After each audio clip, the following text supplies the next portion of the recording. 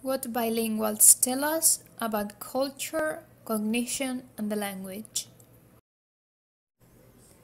Throughout history, there have been many hypotheses about the way bilinguals handle information. One hypothesis is that all the information is stored centrally, that is to say, in one tank, and that the speaker has access to it equally with both languages, which are represented by the various tabs. Another hypothesis is that the speaker's information is stored in linguistically associated ways or in separate tanks. However, according to Michel Paradis, the actual situation of a bilingual person combines parts of both hypotheses. Paradis' bilingual integrated model affirms that both languages are differentially connected to the same conceptual experimental information store. According to this three-store hypothesis, conceptual mental representations are independent of language, and to the extent that the lexical semantic constraints of item in each language differ from those in the translation equivalents. In other words, language subsystems are connected to some unshared conceptual features. Did you know that in the last 25 years, cognitive scientists have come to see that using more than one language is a natural circumstance of human experience, not an exceptional condition that produces disordered speaking or thinking? According to a research conducted by Thang et al. In the United States with Chinese-English bilinguals immersed in the American culture and in English as the language of the environment, bilingual speakers are sensitive to cultural cues in the environment that signal the presence of the native language. However, for some bilingual speakers, depending on the age of L2 acquisition, the cultural cues do not sometimes appear to suffice or to restrict language processing. On the one hand, for infants during early stages of language development, which occurs at the age of 2 or 3 more or less, the face is the primary source of information about the connection between language and the social environment. For infants exposed to 2 languages from birth, faces may be a special cue to which language is being spoken. Besides, according to a remarkable study, Cree bilinguals can discriminate which of 2 languages is being spoken because of the rhythm and melody perfectly well. Well, the reason is because these infants have developed both language systems simultaneously. It is important to highlight that it happens because at birth and during early childhood, both hemispheres have the same potential in their ability to mediate language. So, as the child grows and is exposed to a language, such a linguistic process becomes gradually lateralized to the left hemisphere, where 2 fundamental regions associated with the linguistic process and production, as well as the comprehension of speech, are located. They are the Broca's area and the Wernicke's area. So, this process that is specialized to the left side of the brain is called lateralization. The period during which lateralization develops is considered as being a period of relative neural or brain plasticity, optimal for language growth. Therefore, the process of lateralization is rapid between the ages of 2 or 3 to 5 and then proceeds more slowly until puberty, by which time it is completed. As a result of this, the acquisition of a second language after this period, that is to say after puberty, requires a greater effort. On the other hand, considering the results of Zhang's investigation, adult bilinguals are not always sensitive to cues in the environment that signals that only one of the 2 languages is relevant. This occurs because Although monolinguals and bilinguals' brain are exactly the same, during the language process in bilinguals, the brain regions specific to the L2 are located in the parietal and temporal posterior regions, which are controlled by the frontal area. However, what bilinguals and monolinguals have different is the activation of circuits in the brain that, depending on the age of acquisition, those circuits are activated or not. That is to say, that if people acquire the language late, there will be circuits that won't be activated or used. For example, the circuits connected to the procedural memory or basal ganglia, such as syntax. Why? Well, it happens because when people learn an L2 late, they do that consciously and with practice. So they tend to depend more on the declarative memory. Definitely, there is no doubt that the age of acquisition influences the neural organization. On the one hand, the earlier a child learns an L2, the greater the overlap is, that is to say, simultaneous activation of both languages, in neural activity during grammatical tasks in both languages. On the other hand, the later bilinguals acquire a language, the more separate system in the broadcast area they have, due to the fact that people already have a linguistic system developed. So when making use of the L2, they rely more on their L1, in comparison to infants whose linguistic system belonging to the L1 and L2 developed at the same time depend on one another. In conclusion, as a result of the early exposure to the L2, native language cues and culture are more powerful determinants of language performance in early bilinguals rather than in the late bilinguals, whose speech evidences a linguistic and cultural dissociation in their L2. To demonstrate this phenomenon, we have interviewed an English person who is an early Spanish bilingual and a native Spanish speaker. ¿Qué tan lejos está tu casa de tu trabajo? Ok, así trabajo en el centro de Manchester. Así tengo que subir el tranvía para llegar y tarda como 30 minutos más o menos.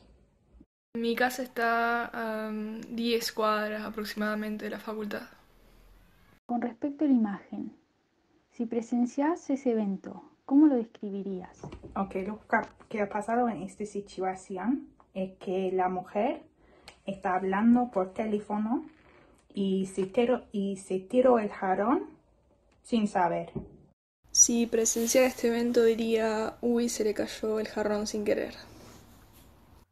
As a result of the interviews, we could notice that as Fulga states in her article Language and the Perception of Space, Motion and Time, considering the first question, English people who are early bilinguals tend to describe distance by means of the time it takes them to get to the location, whereas native Spanish speakers use kilometers and blocks as units of reference. In the case of the second task, in which they were asked to describe the event depicted in the image, the English speaker included the agent of the action in her sentence, making the person completely responsible for having broken the vase. On the other hand, in the case of the native Spanish speaker, the agent of the action is omitted. It is left aside of any responsibility, as if the action occurred unintentionally. Therefore, we reach the conclusion that although languages share the same basic views on motion, space, and time, bilingual speakers manifest a cross-linguistic variety that is affected by cultural cues. Now, taking into account the pedagogical implications, we consider it fundamental to resort to the concept of embodied or grounded cognition to teach English from experiential learning, that is to say, it is important to provide students with implicit instruction, but we think that the learning process gets more meaningful and motivating if pupils learn by experience and exposure. In other words, if they learn from being in contact with theory, language, etc. In this way, the internalization of knowledge occurs successfully. Just to mention one example, when teaching the motion verbs, instead of doing it only by writing a long and boring list of verbs on the board, or by solving hundreds of dull exercises in the textbook, learners could perform and compare English actions that differ from the ones we use in Spanish as an engaging and funny way of learning. Besides, in this way, learners become aware of the fact that languages are different from each other, and when having to remember diverse vocabulary items, they will first recall the experience, that is to say, how they felt at that moment, and then they will come up with the given vocabulary items. An interesting example can be that in English, students could analyze as well as perform different English verbs of movement that in Spanish we don't have, since if we want to say plot, in Spanish we say walk slowly, or for example, if we want to say traipse, in Spanish speakers say walk slowly or aimlessly. If we want to say tiptoe, Spanish speakers have to say walk on tiptoe, let's say caminar en puntas de pie, or if we want to say trudge, in Spanish we say walk warily. Clearly, these samples indicate that in Spanish, speakers need to add something else to the verb, such as a preposition or an adverb, that shows the way in which the action is carried out or performed, while in English it is not necessary to add anything, since each mentioned verb, such as plod, traipse, or tiptoe, carries the meaning by itself. Finally, as another suggestion, and considering everything mentioned above, it is evident that language and culture are linked. Culture influences the way we perceive the world, and therefore the way we express ourselves. The world is the same for everyone, but depending on our culture, we place our attention on different things. Even if we are proficient in a language, we can still fail at the pragmatic level. If we apply the rules of our L1 to our L2, we may sound rude, awkward, or incoherent. We tend to transfer our knowledge of our L1 to our L2 because we are not aware of these things. Therefore, we believe that teachers should not limit their teaching to grammar or vocabulary, but also take into consideration the culture and how it influences the way we speak. Having always in mind that when teaching a language, we are also teaching different ways of seeing the world.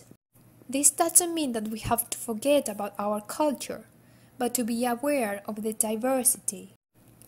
To illustrate the point mentioned above, we propose the following activity. English idioms, what are they? Idioms are expressions that have an established usage, and their meaning may not be deduced from their literal words. Idioms make us sound more native, and they are used in everyday language. 1. Read the following English idioms and explain their meaning. 2. Do you have similar expressions in your native language? How would you translate them? Well, and in order to conclude, we hope that everything we have said until now can help you reconsider your concept of bilingualism. The use of two or more languages is a natural phenomenon in which language, culture, and cognition interact openly within the same mind and brain. It is evident that bilingualism takes different forms in different cultures and contexts. Having that in mind, a better understanding of bilingualism but provide insight of the optimal conditions for language learning. Taking culture and context into consideration is not only an innovative way of teaching, but also it is an enriching experience for the learner. They need to see language acquisition as an empowering experience, rather than a compulsory subject, and that they can benefit from it. They are not only learning a new language, but at the same time, they are acquiring a powerful tool to communicate their ideas in new and innovative ways.